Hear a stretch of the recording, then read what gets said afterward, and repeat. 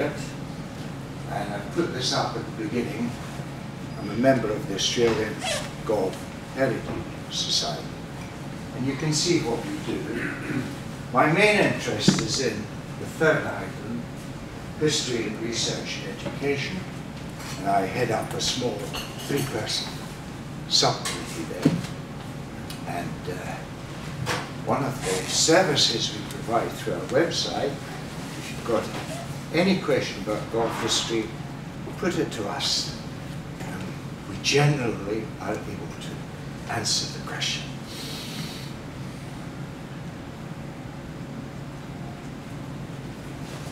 And the Brassy magazine, is that? Golf in Sydney. Did you say? I said the Brassy magazine, is that? The Brassy magazine, that's the us. one at the bottom, yes. That's us, That's you. yes. Sorry. Golf in Sydney in 1839. This is the topic. Now, you may not know much about golf in Australia, but apart from the story, the early golf in Australia, what I hope you get from this lecture is a couple of things. One is the importance of evidence to back up any historical claim, and particularly the importance of the primary source evidence. Now that can take many forms, but generally what we're looking for is a document contemporary with the event. And generally speaking, we look for official documents or documents by eyewitnesses, reliable eyewitnesses, and more in these times with the internet and the great search machines, we rely on contemporary newspapers, contemporary with the event. So I hope you will pick a little bit of that. And what I'm talking to you about is fairly in-depth research. If you want to know more about it, I've got a couple of copies for anyone who would like to see them after the lecture.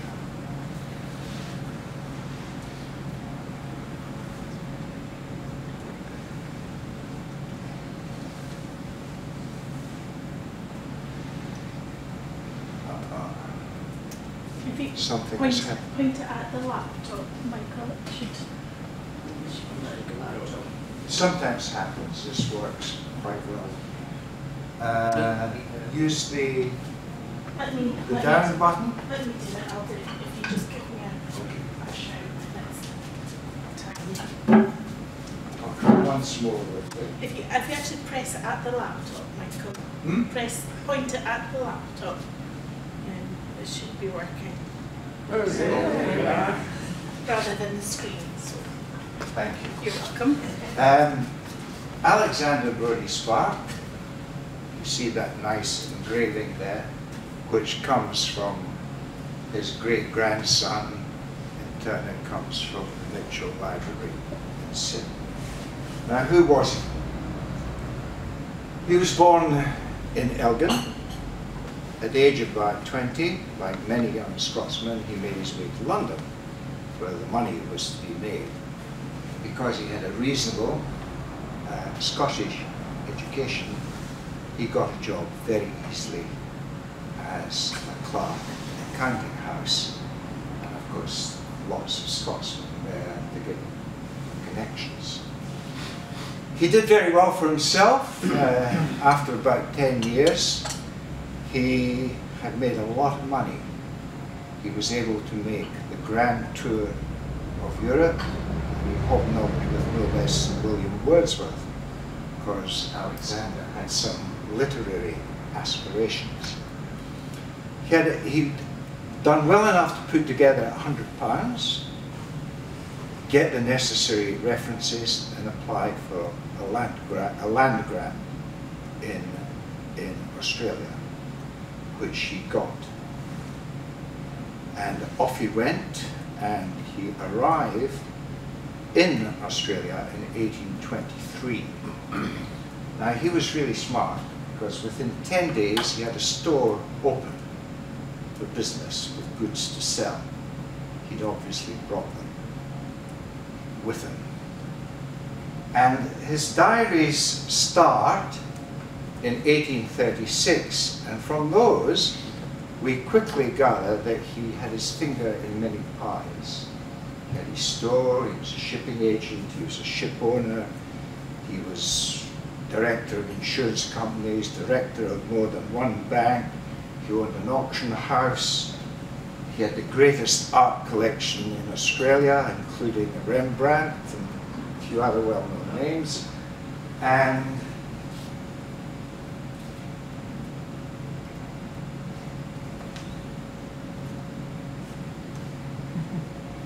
hey-ho, failure. I'll press the down button, shall I? Yeah. Okay. And he was wealthy enough to engage one of the best architects of his time, John Verge, and this was built as his bachelor pad. And it has extensive lawns going down to the Cook River. He has his own boatman, his own boat to take across the river. There's extensive buildings behind kitchens and stables, but he didn't have that modern monstrosity at the back. He was also a philanthropist. He was very instrumental and put up a lot of his own money to get the first Anglican church built in Sydney, and I think in Australia, St. Peter's. It still stands today. And although he was of the merchant class, he became something of an establishment figure. He was on speaking terms with the governor.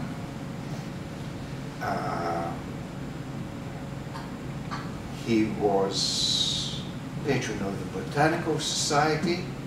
He started the subscription library, which today is the State Library of New South Wales, and the Mitchell Library for important collections.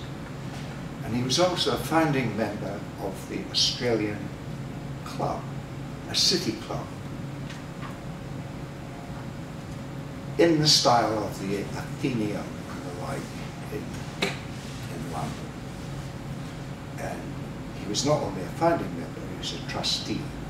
So he was also a magistrate, and he's often referred to as the respectable Sydney merchant. Now, next question is,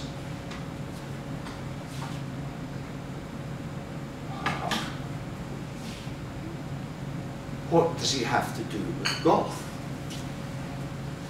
Well, Alexander Brodie Spark was a diarist, and his diaries run from 1836 till the time of his death in 1854.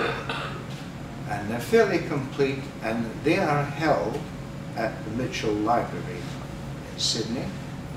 They were donated in 1961 by his granddaughter, Madeline Spark. And if you create a great fuss with the curator, and you have the right kind of library card, you can go there and you can get out the original volumes. 2-bound volumes, 600 foolscap pages in copper plate. And they are a valuable historical document, great insights into the social and economic life of early colonial New South Wales. Now, they're important to golf because they give us, his diaries give us the first evidence, talking reliable evidence of golf being Sydney. You see that word there, golf club, but I don't expect you to read that. I'll give you a transcript. And you see on the 25th of May, 1839, Captain George Ferrier and Messrs. George and Adam Wilson commenced operations at Gross Farm on behalf of the golf club. And I will show you the second entry on the 1st of June, 1 week later, a Saturday of course. And again you'll see that little Golf Club Instituted. And again, I think I will show this and I will read it out very carefully. The NS Wales Golf Club Instituted.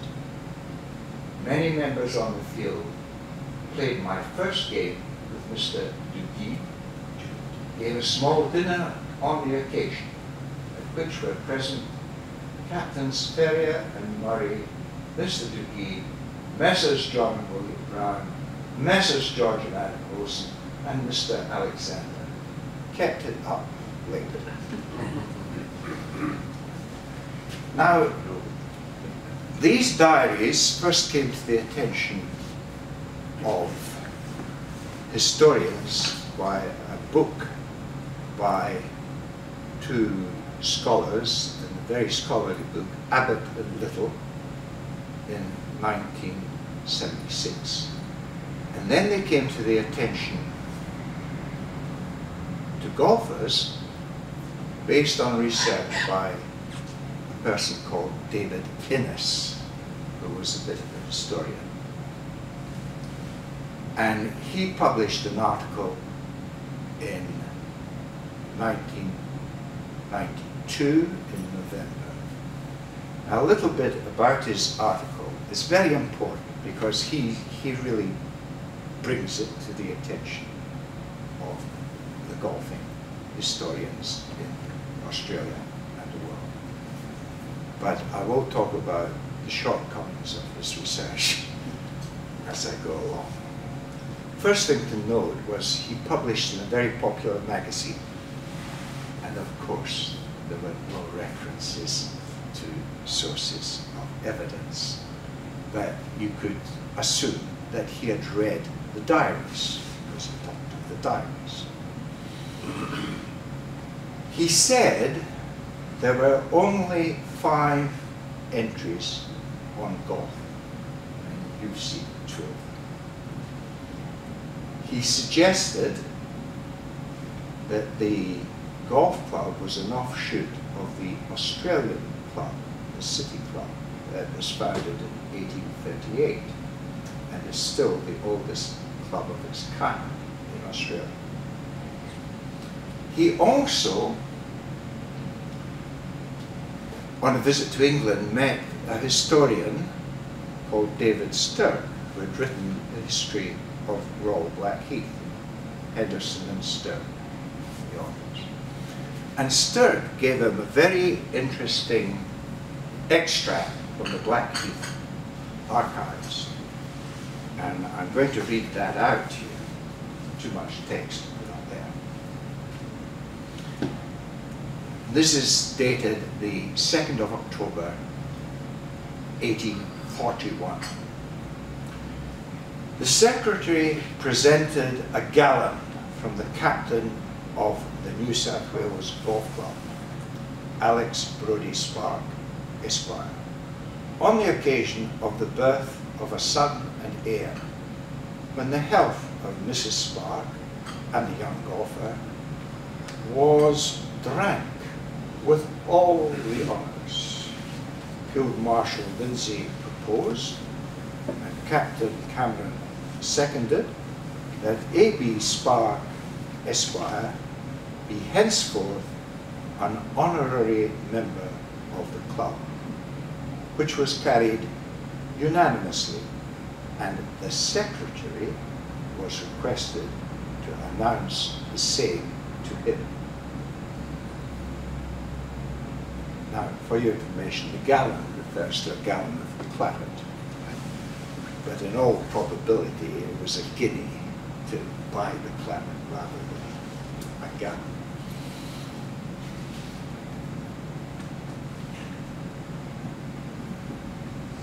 Now, in 2014, in Sydney, we had a little loose gathering for dinner of golf historians. We chatted about this and that.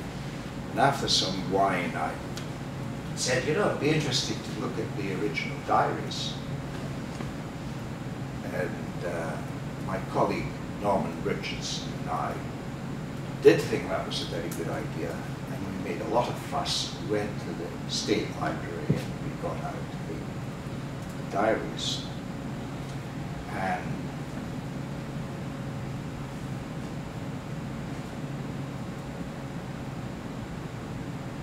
what we found out was that although Innes had said there were only 5 entries, there were in fact 10.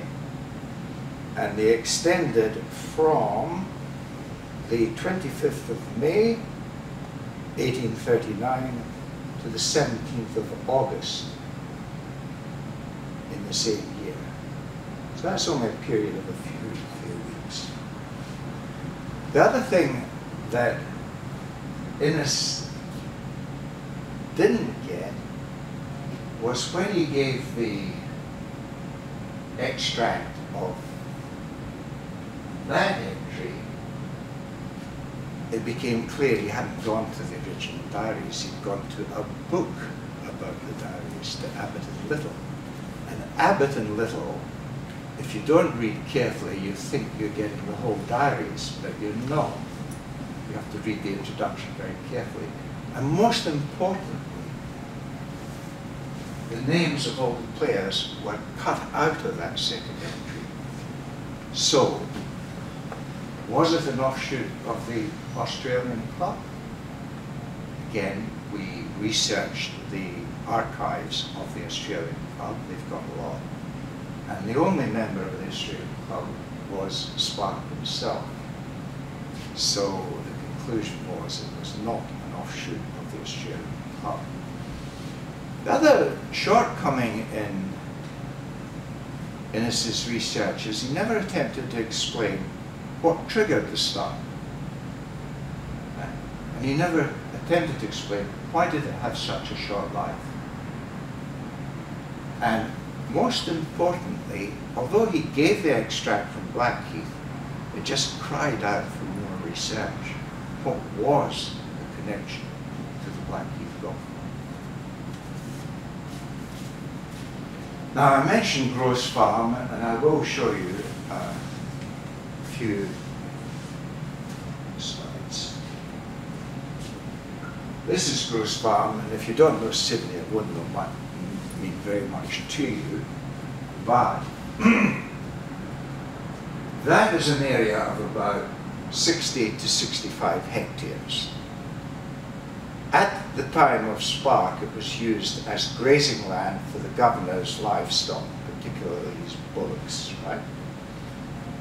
And today, it's quite near the centre of Sydney, and today it's well built up. This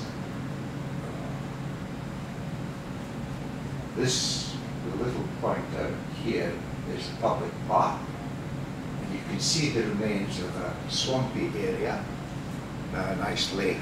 And in fact, although there was 65 acres, you can be pretty sure they kept the high ground because the low ground was very swampy. And if you're using a feathery ball, you do not want to get it wet. And the rest of the area is occupied by the Royal Prince Alfred Hospital and I should say, parts of the Royal Prince Alfred Hospital, which is very extensive, and the main campus of the University of Sydney. Just to show you how well built up it is now, that is the quadrangle and Great Hall of the University of Sydney. A nice Gothic building dating from about 1855. These are some of the early buildings of the Royal Prince Alfred Hospital, named after Queen Victoria's son, who was nearly assassinated in Australia. And that's Victoria Park with the lake and everything you can see. So, Norman Richardson and I, we decided that we needed to do a lot more research. And the first thing was that I undertook to read the diaries from cover to cover in their original form. And they give you incredible insights into life in early colonial New South Wales. But what are the research questions we wanted to answer? Number one, what was the trigger that started golf on the 25th of May, 1839? Second, why did it have such a short life? Third, what exactly was the Blackheath connection? And tied up with that, of course, is who was the key figure in getting that golf played at early golf? And the answer to this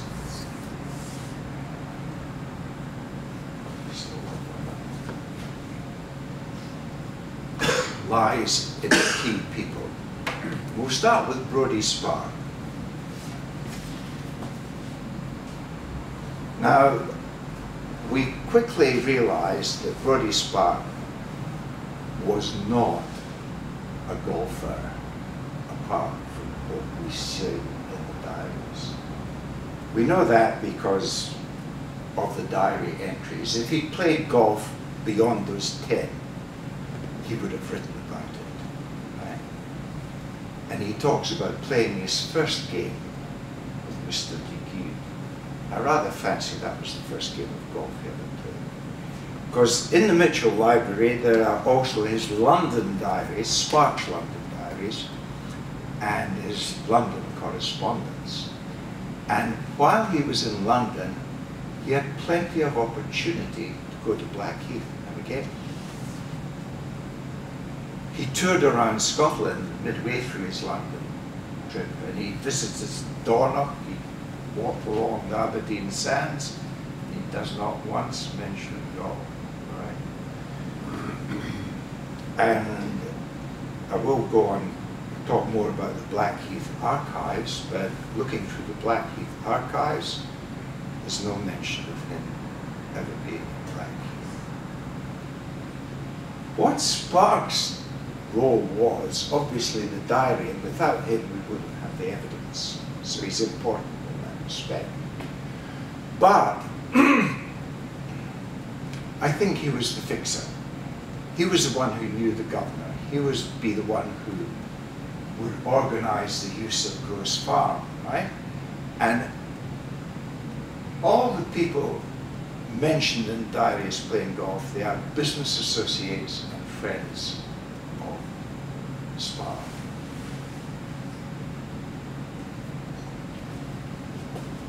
The second important person is John Masson. Now, he didn't actually play golf at Grosse Farm, but we know from the London diaries that John Masson was a very close friend of Spark. And we know also from the diaries that Spark and Masson both came from Elgin, and in London in the early days they worked in the same counterparts.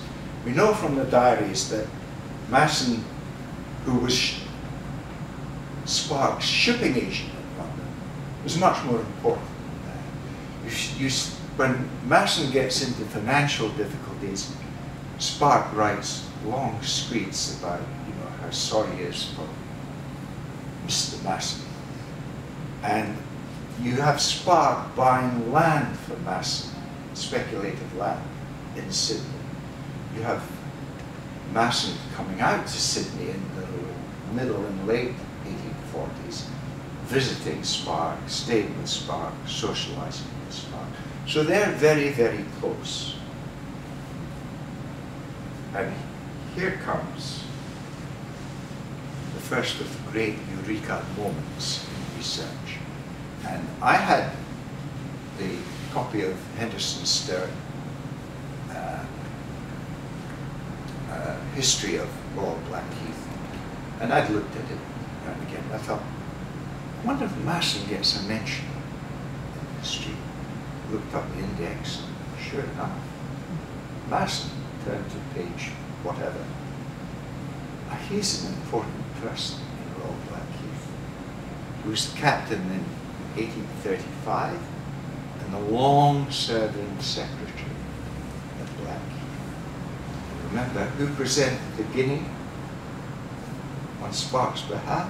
The gallant claret, I should say, who was instructed to inform Clark that he'd been, inform Spark that he had been made an honorary member? The secretary. And later again from the archives, yes, he was, John Masson was the secretary attending that event where Spark was made an honorary member.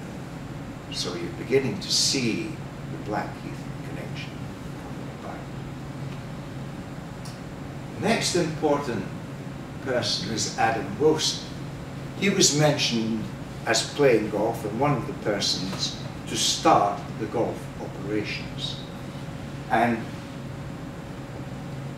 he was a close friend and associate of Spark. And by going to a very important rare book by Hughes, written in 1897 about Lord Blackheath, we were, and then later on checking the membership lists, we did know that before coming to Australia, Adam Wilson had been a member of Royal Blackheath. And just to absolutely confirm that, in a newspaper report of August 1846, it reported the Mayor of Sydney's fancy dress ball. And who should be there but Adam Wilson? And what was his fancy dress? The uniform of a Blackheath golfer. So this Blackheath is all coming together. Now we come to the next important person, Captain James Ferrier.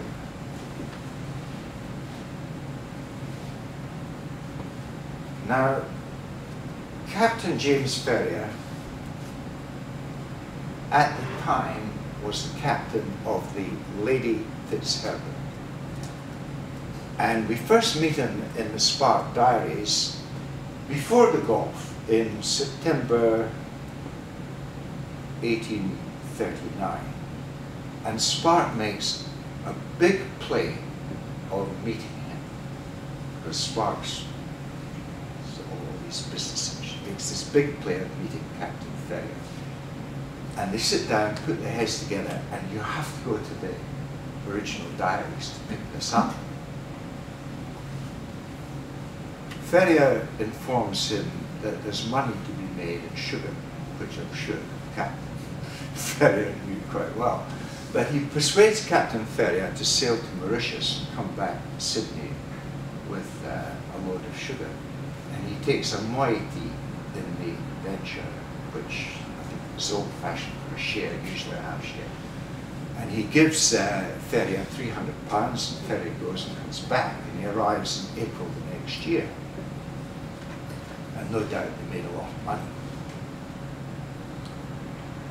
And the golf begins in May of that same year, not long after Captain Ferrier comes back. Now, Captain Ferrier has a problem. He cannot get a crew to sail out of Sydney and back to London. He's stuck in port, and he doesn't leave until September of the same year, And in those last few weeks, he's extremely busy because he's actually got a crew, he's actually got them prepared to go. Now, while he was in Sydney and stuck, he socialized greatly and stayed with Spark. And later on, in 1841, he comes back with a new ship and he sells shares in his new ship to Spark, 7 out of 4064. So these two are quite close, right? And that short period of golf is contained within Captain Ferrier's stay stuck in Sydney with, for a while, not much to do. Then comes the next great eureka moment. I really don't know what I keyed into Google, but I obviously keyed in the right things. And that comes, of all things, and his brother Charles was a surgeon in the Madras Army, in other words, the British East Army. He died at his house, and as we'll find out later, Charles was a prominent member of Royal Blackheath. So, at the very good suggestion of the Derbyshire Archives, he said, why don't you look at Captain Ferrier's will that might tell you that the war might. This is the other unique moment. And I really don't know if you've ever searched the archives, the British archives in Kew. But anyway, you can do it online. You key in a few words, and likely things come up, and you think you want the likely things, so you give them £3, and within half a minute you've got the will and history. And that was very, very revealing. It clearly identified James Ferrier, master of the Lady Fitzherbert, residing at Blackheath. And you learn a great deal about it.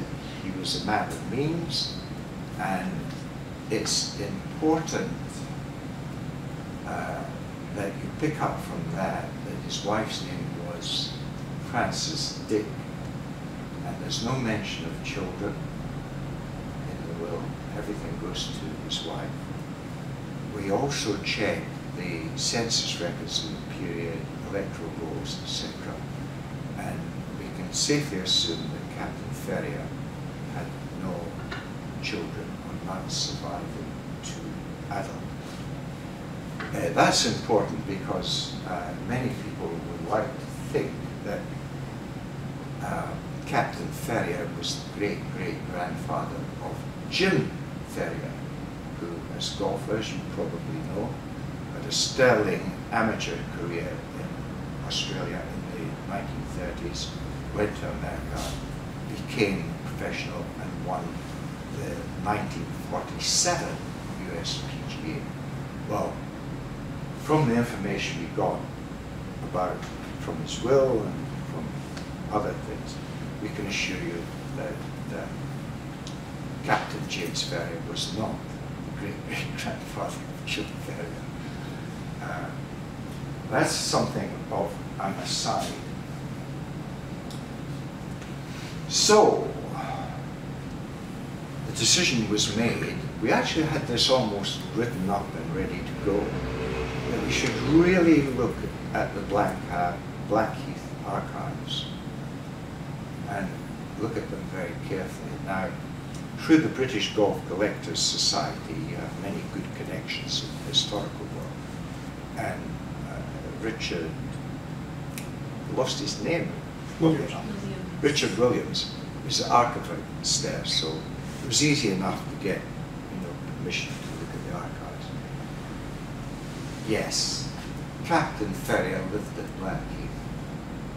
Did he play golf? Well, did he not play golf? We found 100 entries on Captain Ferrier playing golf at Blackheath.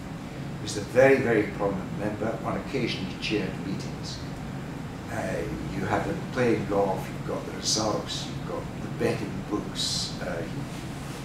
He had a gamble like many of the other golfers of his time, many of the golfers of the day, and he was a very, very prominent member. So, have we answered our research questions? Well, the trigger to golf, everything points to Captain Ferrier, an enthusiastic golfer. The playing of golf coincides with his visit. We can speculate a little bit, and it's probably correct, that he travelled with his clubs and his golf balls. And if he found a bit of land and a few people, you know, he played. Because you don't need a prepared golf course to play golf, right? You just need a bit of reasonable land or a beach somewhere. And why did it have such a short life?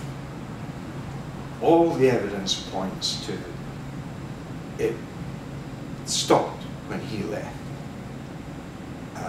And even although it was a few years later when Spark was made an honorary member of Blackheath, referred to as the captain, the probability is that it refers to that earlier phase. And then what is the connection to Blackheath? Well, the connection is now staring us in the face. It's Masson, the secretary, and Ferrier, the keen golfer. And who is the key figure in all of this? Well, Spark's important because he gives us the evidence, but the key figure in all of this is Ferrier. And just to wind up, what I've given you also is a picture of one aspect of one of the most important stories in golf, and that is the spread of golf out from Scotland to the rest of the world, where it is now, it's played almost everywhere, and it's one of the largest, if not the largest, participant sport in the world. And it started in Scotland with the 3 people born in Elgin: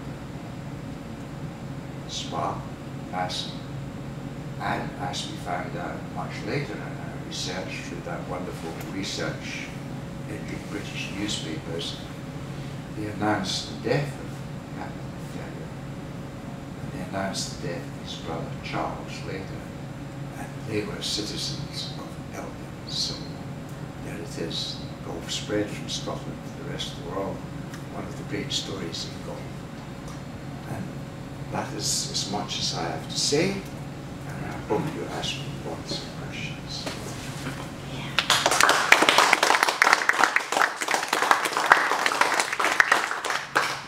Thank you very much, Michael.